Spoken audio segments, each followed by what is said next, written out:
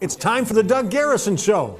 This week, Tom Baldini of the Marquette Charter Commission is here to talk about the proposed city charter, as well as other ballot issues.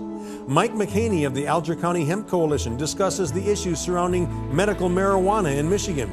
And Renee Prusi is the subject of our segment called People of Interest. That sounds interesting. Stick around, the Doug Garrison Show starts now. Tell the host 2 minutes. Stand by live to tape.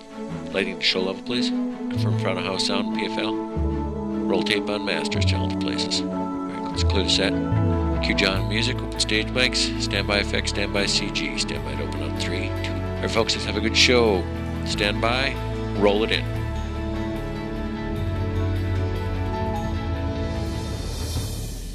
Welcome to the Doug Garrison Show, and thank you for joining us at home on Charter Channel 12 and on Fox UP.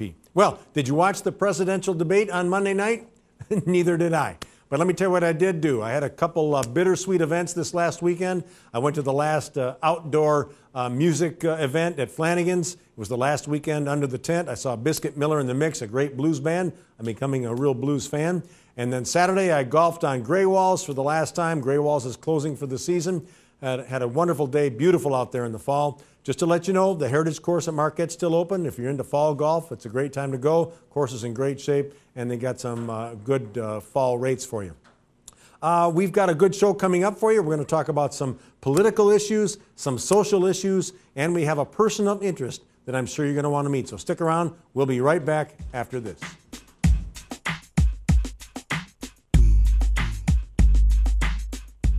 The Better Buildings for Michigan program has been extended for North Marquette residents. I was introduced to the program last year when it was started in South Marquette. Well, their very first visit, they brought in some gray foaming to cover the pipes for the hot water tank, put some water saver adapters on the faucets, and they recommended what windows should be replaced. Very happy to have them do what they did. To take part in the Better Building for Michigan programs, contact the Superior Watershed Partnership. Guess what? You can get any new or used car financed in the Marquette Community Federal Credit Union for 3.9% APR. New or used. Got your eye on this new Escalade? 3.9%. How about this 75 Gremlin? 3.9%. Looking at this stylish Dodge Dart? 3.9%. How about a new Chevy Cruze? 3.9%. RV, boat, tractor? 3.9%. What about this DeLorean time machine? 3.9%. 3.9% auto loans, new and used at the Marquette Community Federal Credit Union. Stop in and apply today.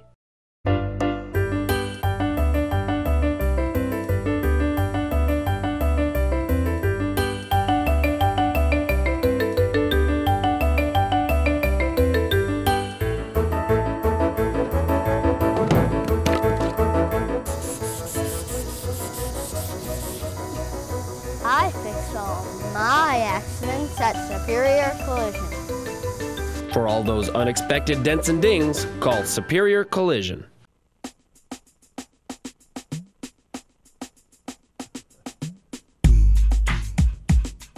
All right. Well, in case you didn't notice, we have an election coming up on November 6th. You probably did notice that with all the ads and talk. And with us today is Tom Baldini. You tell me you're teaching at Northern these days. Yes. But you're also vice chair of the Marquette City Charter Commission, the group that's rewriting, coming up with a new charter for the city of Marquette. We had Bob Kulishek on earlier to kind of encourage people to come to some of the meetings for that. But apparently you've got it written. You're all set to present it. In fact, you somewhat have presented it to the city. It's available for viewing and reading at a couple different locations, you said. Peter White Library, the city clerk's office, or online. On the city website. City website. Yeah. You can pick up a copy or review it there. How long is it? Is it 53, 54 pages? Okay, well, we'll have to set some time aside for that. I guess my question is, when people are considering whether to vote for this or not, and if they get a chance to read it, great, they'll have a better idea. But are there some substantive changes, any radical changes from the way the charter was written before, and what should they be looking for? What we believe we've done in this charter is, first of all, we haven't changed the structure of the city. We still have a strong city manager. We have what is called a weak mayor form of government. We don't have wards. We still elect people citywide.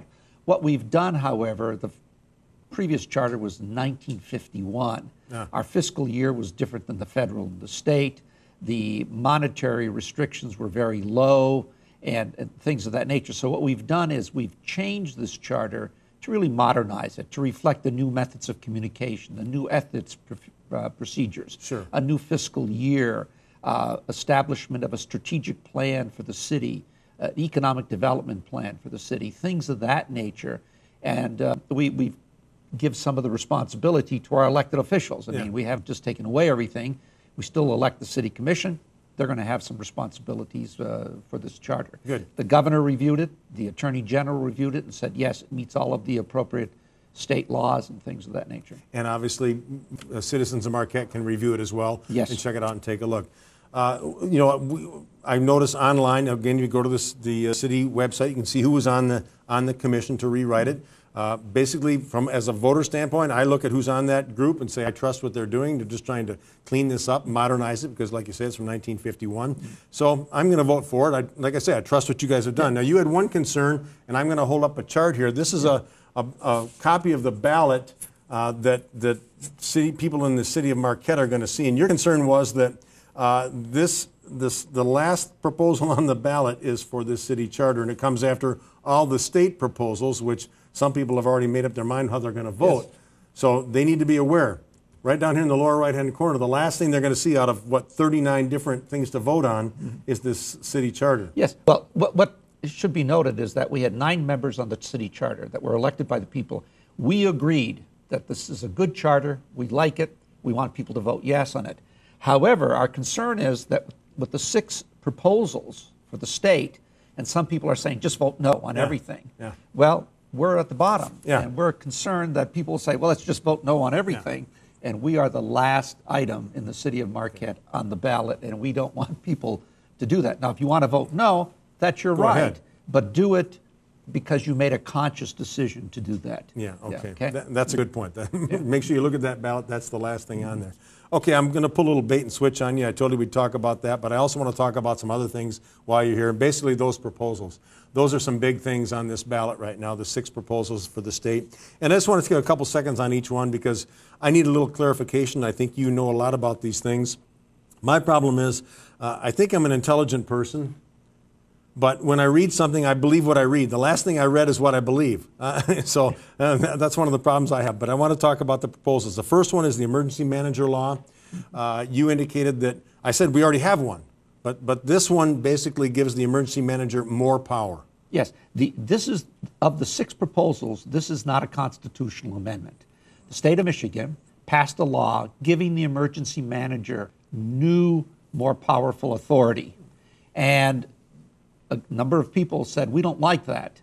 And so they went and got a significant number of signatures, in effect saying, we, the citizens, are saying we don't want this law, so that it's a referendum. Yeah, okay. And so it's now on the ballot. The people will decide.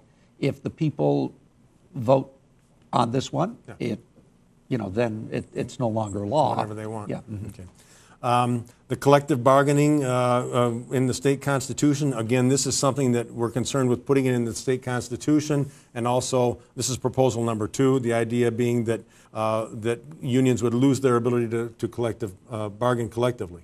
Well, I think where this comes out of is because what we've seen in Wisconsin, our next door neighbor, what you've seen in other states like Ohio, I think Florida, where there's been an attempt to take away some of the ability to bargain collectively, especially for public employees and also in some states even for other employees. So the groups in Michigan got together and said, hey, wait, we don't want to lose that protection, so we're going to ask to put this in the Constitution to protect our right to bargain collectively, which is, Michigan is one of those states that this has been done for many, many years. Okay. Number 3 is the renewable energy, a date down the road, 2025, I believe, 25% of our energy coming from renewable sources. Again, a lot of people favor that, but don't want it in the Constitution, so that's kind of the issue here. Well, the Constitution, or this proposal says by 2025, 25% of your energy must come from renewable sources, of which is defined as wind, solar, hydro, or biomass, okay? And the point here is that some people contend that this will really produce jobs because you're going to have to do this. Other people are contending that it will raise the cost of energy because of mandating this. Sure, there's two sides to every coin, as usual. The collective bargaining for home care workers, I'm just going to go through this because we're running out of time here. That one looks like we're trying to give some people some union rights that I'm not sure if I agree with, but you want to take a look at that one. Proposal 5, limit enactment of new taxes in the state constitution. It looks like that's tying the hands of our elected officials. Right. What this one does, it says if you're going to raise taxes, you need a 2/3 vote of the legislature, which means, in effect, you're giving the authority to 1/3. Right. Okay, so it's minority rule. We just would like a majority rule there. Yeah. And finally, the proposal 6, that's the bridge issue. Matty Maroon owns the Ambassador Bridge, doesn't want to see the state build a bridge, so he says, let's let the people vote on it. That's right. He says if you're going to build a bridge, an international bridge, you have to have a vote of the people to do that. And isn't that why we elect our officials, to make those decisions? I'm a person who believes in representative democracy. Yes. Okay, great. Well, these are all important issues, as well as the city charter. Remember, it's the last one on the ballot. If you want to vote for that charter, make sure you look at that and vote yes if that's what you so desire. Tom, thank you very much for coming in. I appreciate your insight on all these things. And we all got some important decisions to make on November 6th, and hopefully our people are a little more educated. Thank you very much. All right, stick around. We come back, some other social issues we're going to talk about. Don't go away.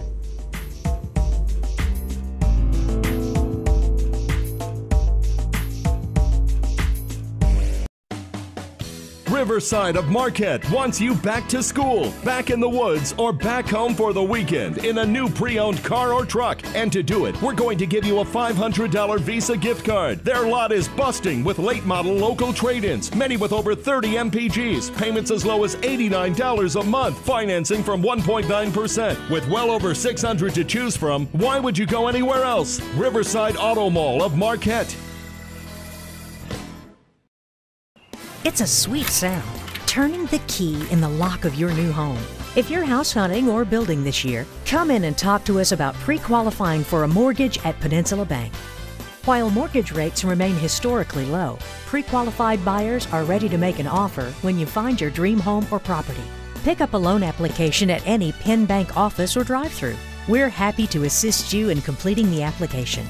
Peninsula Bank is an equal housing lender and member FDIC. The Doug Garrison Show is brought to you in part by Iron Bay Computer and Design. Iron Bay gives you the quality and service you demand. And by Reflections Hair Salon, featuring professional stylists, a family-friendly atmosphere, and prices to suit your budget.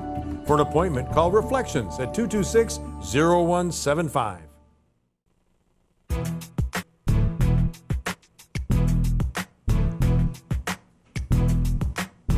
Yes, okay. Well, we were talking about the November 6th elections. There's one issue that's not going to be on the ballot this fall that a group of people hoped would be, and that's legalizing marijuana. With me is Mike McHaney from the Alger County Hemp Coalition. Mike, thanks for joining me. Thank you. We've communicated quite a bit through Facebook and emails, but nice to meet you finally.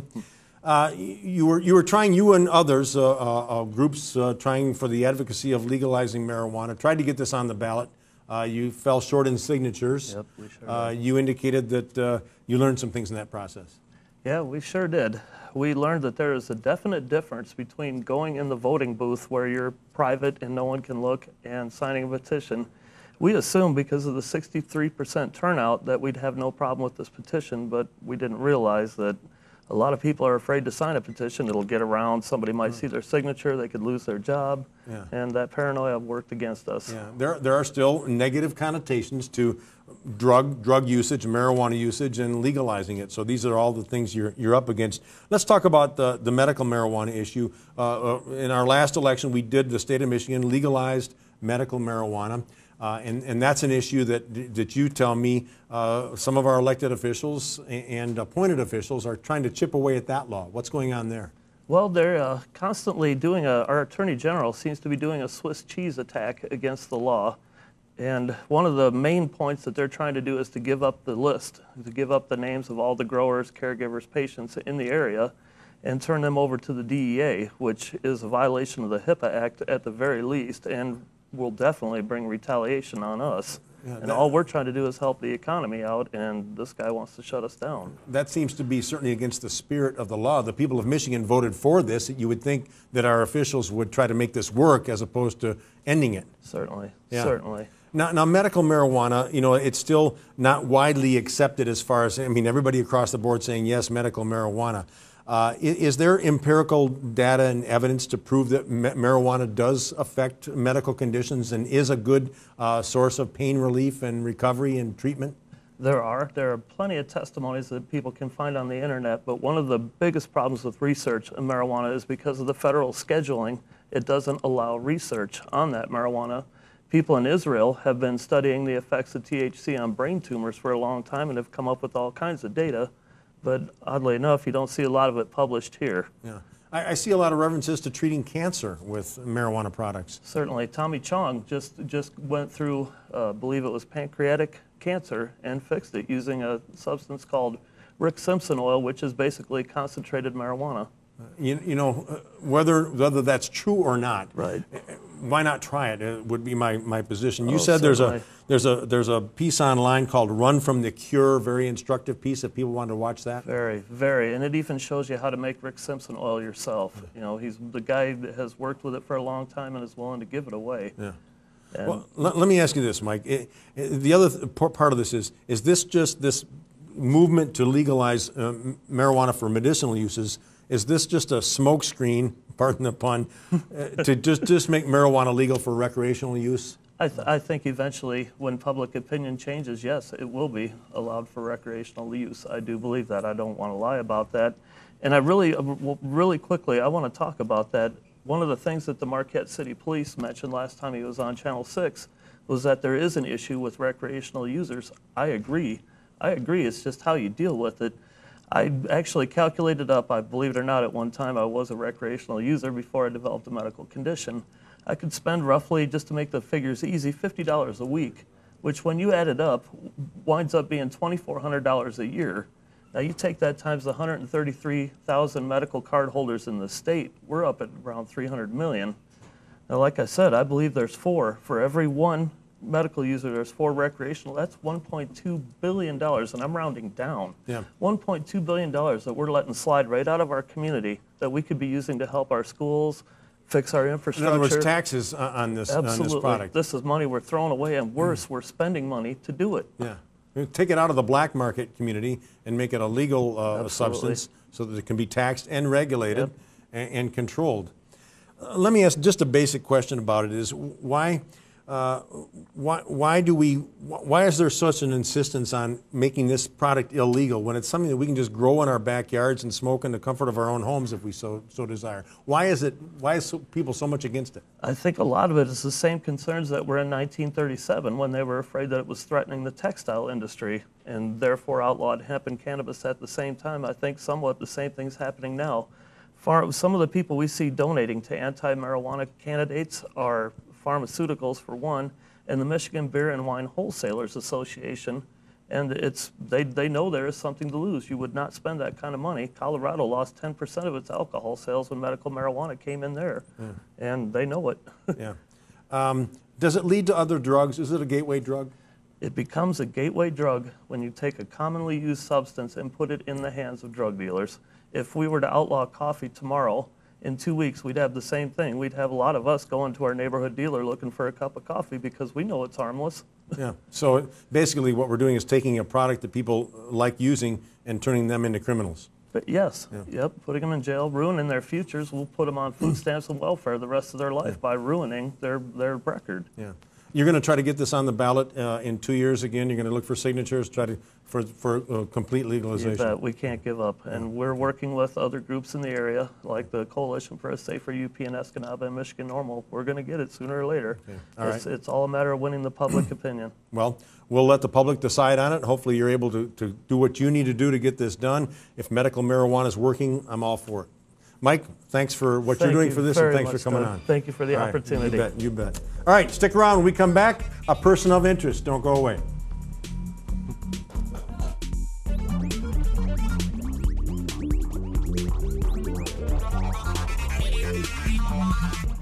Here at Fox Nagani, we want to make your service appointment exceed your expectations. With that, we provide you with these extra services. Free vehicle pickup and delivery and free shuttle service to get you where you need to go. Free car wash with any service. Free loaners with most service work and body shop repairs. And when you purchase tires from us, you get free tire rotations for life. Plus, our standard oil change is only $20.95. Fox Nagani, Marquette County's hometown dealer, only the best.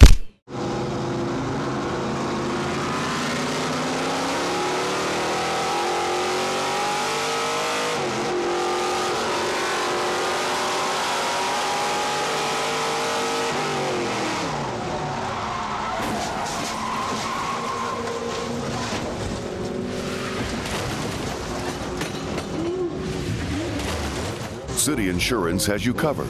Located on Washington Street, Marquette.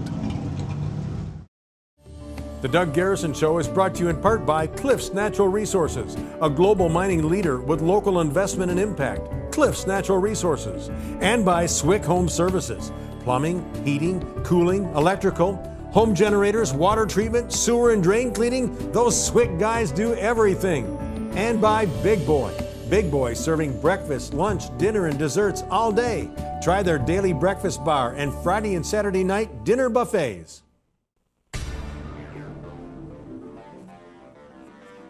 People of Interest is presented by Canale Tonella Funeral Home. Canale Tonella, family operated since 1893, and we thank Mark Canale for his sponsorship of this segment. Gives us the opportunity to bring in people who are not only interesting, but are interested in things, which I think is what makes them interesting. Like, for example, our guest, Renee Prusi. Renee, thanks for joining us. Thanks for inviting me. You know, a lot of people know you from your, what you tell me, 30 years at the Mining Journal. 30 years. As a staff writer now, but you've done a little bit of everything there. Certainly. Sports writing, entertainment writing, feature writing. The Bureau. I started in the Ishpeming Bureau back in 1982. As a 7-year-old. Oh, I wish. Okay. No. Great experience, though. That's just getting off on the ground running and having to be motivated and keep things going because you're kind of flying solo in a lot of ways. You have to do it all. You know, being all this experience that you've had, you've written about so many different things, and I wanted to ask, you know, looking back over those 30 years and some of your feature writing, some of the stories, some of the people that you've met, who kind of stands out? Who do you think of more often than others, possibly? Well, if we're talking celebrity, I guess the person I would mention is Ray Nitschke. When I first started out, you're a Packer fan, too. I'm a Packer fan, too. Okay, that's fine. Grew up watching them. My brother Eric was a Packer fan. My dad and my brother Alex were Lions fans, so I evened the odds, and that's why I became a Packer fan. But one of the first couple years I was at the Journal, I got the chance to talk to Ray Nitschke. He was speaking at a chamber event over in Ishpeming. We did a little private interview beforehand. He got up to make his speech, and he was talking, and he said, "Oh, as I told my new friend Renee Prusi, something," and I thought, oh my gosh, Ray Nitschke knows my name. You've been immortalized. I've made it. Where can you go from here? And then come 25 years later, I'm covering football. We did a section called Armchair Quarterback, our newspaper did for a while. That was my project. I get sent to Lambeau Field. I get my seat assignment in the press box, and it's seat number 66, which was Ray Nitschke's number. So you talk about your life kind of coming full circle. But I've met so many local people that have, I guess, always held my interest, and you always kind of keep track of them and how their lives are going, from people waiting for heart transplants to people battling diseases to people losing their homes. You know, there's so many stories that I've covered through the years, and you always kind of have a fondness for the people that are gracious enough to open up and tell you the stories of their lives when they don't have to. There's also been good news too. You've covered a lot of entertainment. You've become quite a fan of the music industry, and I think you've become a lover of not only some of the local music, but a fan of a lot of the local bands. Absolutely. We have an enormous amount of talent in Marquette County, in the Upper Peninsula. It's kind of shocking sometimes when you think about how many good musicians that there are here. And I just wish there were more opportunities to go out and see that. I find it just kind of sad that the venues are drying up locally. I'm hoping that more venues come out to give these people a chance to perform their craft, because they are amazing. Yeah, and as we've found through this show, there are so many talented people, and maybe as music lovers, we can help support those venues too. Absolutely. You know, this is Breast Cancer Awareness Month, and one of the reasons I wanted to have you on, you had cancer yourself, not breast cancer, but endometrial uterine cancer, and you're still in the survival mode with that. What is that experience? How has that affected you? Well, I was lucky enough to be able to write about my experience for the paper. I did a series of stories over the course of my treatment called Candid Cancer. To me, that was part of my recovery, being able to write about it, to think that at least maybe I was helping someone else who was starting the journey down the road for cancer treatment. Yeah. I'm 3 years into remission. You got to go 5 before you're considered cancer-free. But I really think in some ways it's changed me. I try to be more appreciative of every day, of the blessings that I do have in my life, which are many. Yeah. And I always feel comfortable if someone who's going through cancer or someone who has someone in their family wants to talk to me. I have no problem if they want to call me. If they see me in the grocery store or at a music venue and they want to talk to me, I'm always open to talking about it. Some people find it to be a daunting subject, but I think we can find such strength in each other, and that's the beautiful thing about living in the Upper Peninsula, the sense of community and the approachableness people have with one another. Yeah, even though we might not be very close geographically, I think we're still kind of close socially and, like you say, a part of a community. Absolutely. What is in the future for Renee Prusi? What's going to happen in the next few years with you? Well, after another 30 years at the Mining Journal, I think I'm a lifer here. Yeah. I love this area. Yeah. I enjoy every day that I go to work. Not to say that I enjoy every single thing that I do, because everybody has stuff that's not so much fun. Absolutely. That's why it's called work. I feel like I'm blessed. I have so many excellent coworkers. We have a range of people on our staff that make us a lively newspaper. And I have bosses that just are really wonderful because they listen to me. They let me bring ideas to them, and that keeps the writing fresh and alive. And I appreciate that too. Yeah.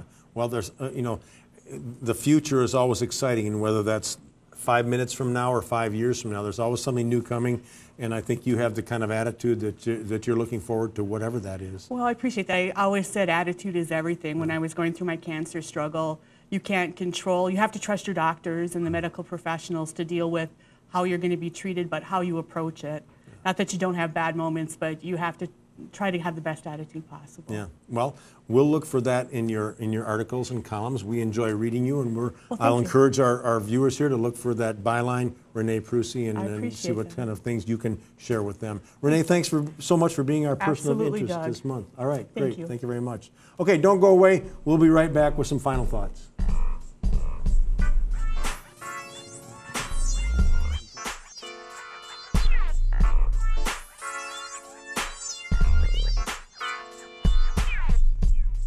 At Joe's Automotive, we didn't hire a marketing team wanting us to move to a high-cost, easy-to-find location. Nope, we're still inconveniently located across from the municipal power plant, saving money to spend on what is most important, the latest electronic diagnostic equipment and the top certified mechanics. At Joe's Automotive, we didn't need a Washington bailout. Instead, we're offering a stimulus package for you. Take 15% off the cost of labor and 10% off the cost of parts. That's because at Joe's Automotive, we know you want no-hassle quality service at a reasonable price.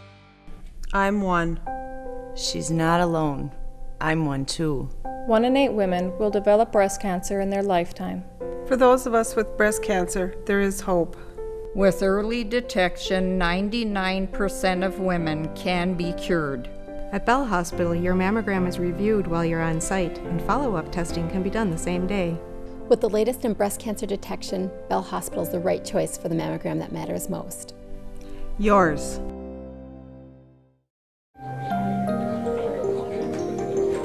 There are many reasons for pre-planning funerals. Peace of mind, sparing family difficult decisions, paying for tomorrow's services at today's prices. But none is more important than making someone's loss a little less empty.